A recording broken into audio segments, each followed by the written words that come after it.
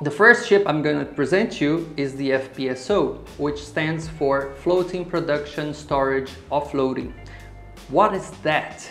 Well, the first thing you have to know about offshore oil and gas production is that when you go to ultra deep waters, you need production platforms that actually stand on one position, floating.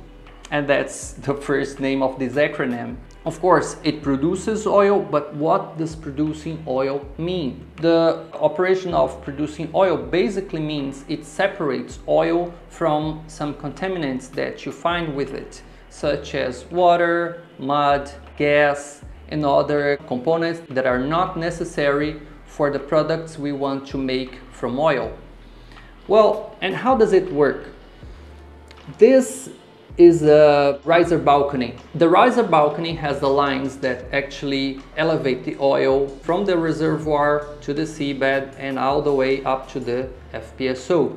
Here, the oil goes to these modules. The modules are responsible for separating oil and gas and water, gas treatment, gas compression, gas reinjection, oil treatment, water reinjection, and a whole lot of things that is designed to make this power unit entirely independent from the onshore world. Well, not entirely, but mostly. The whole gas treatment and compression parts are on the front of the ship because gas is very unstable and it's very dangerous, very flammable.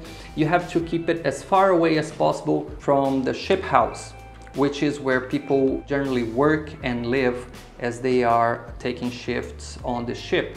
Then the oil treatment system is made on the midsection of the ship, as where the water treatment is quite near the powerhouse and the ship house as well, because it doesn't present that much danger to it. Of course, as any offshore oil and gas system ship, this has an alley deck at farthest away as possible from the gas treatment and the flare tower. And that's one important aspect of it. Gas may be burned in one of those, and it's much dangerous to burn this gas close to any of these structures. So what they do is they build this huge flare tower in which at the very tip there is a spark that lights up the gas and it burns. Of course, for environmental reasons, you cannot burn all the gas. And in fields that are rich in gas, you have to reinject some of those. But back to the helideck. That's where people come to work and where they go back to their homes every month or so, or every 2 weeks, or every 3 weeks. This ship does not, although I kept, for aesthetic reasons, I kept the propulsion system here, it is not necessary because actually this is a stationary unit, so it won't move anywhere. It's moored to its position, no need for engines.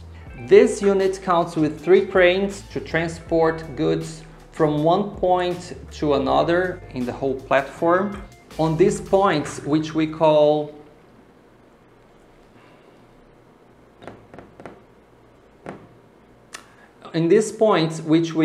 laydown areas, all the communication systems are on top of the ship house. And yes, of course, this is an Fpso, Floating Production Storage.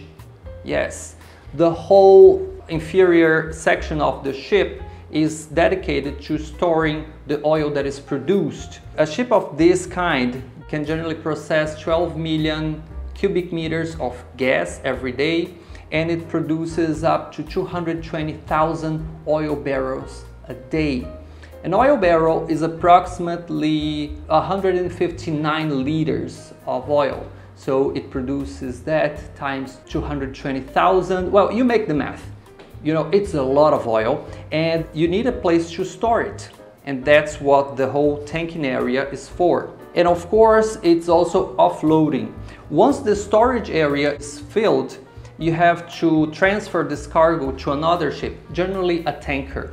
And that's why it's also offloading, which is the operation of transferring this oil.